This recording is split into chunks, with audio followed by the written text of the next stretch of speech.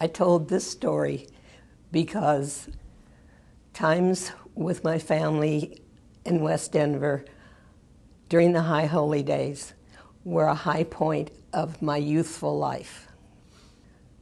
It was actually one of a few stories around my grandmother, who was a pivotal part of my life as a child.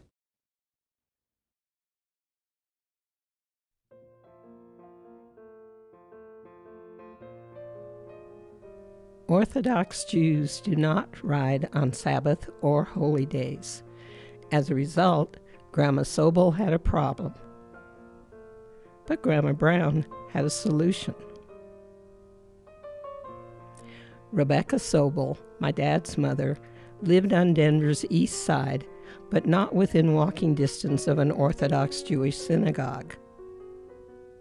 Ray Brown, Mom's mother, lived on the west side less than a block from Zera Israel Synagogue.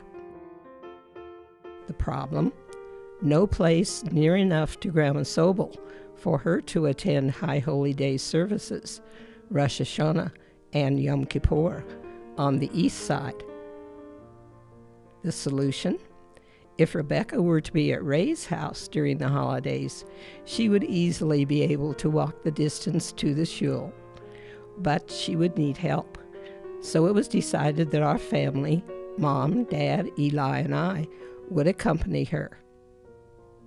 That's 5 instead of 1. Now, at that time, living in her house on the west side were Grandma Brown, Aunt Rose, and Uncle Bob, and their children, Tina, Lily, Louie, and Zelma. That's 7.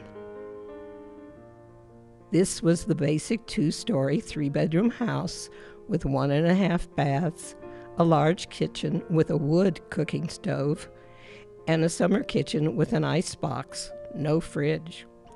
As a child of 8, the icebox was a real fascination. I loved to chip pieces off the huge block of ice that cooled the food below. Also, there was no central heating.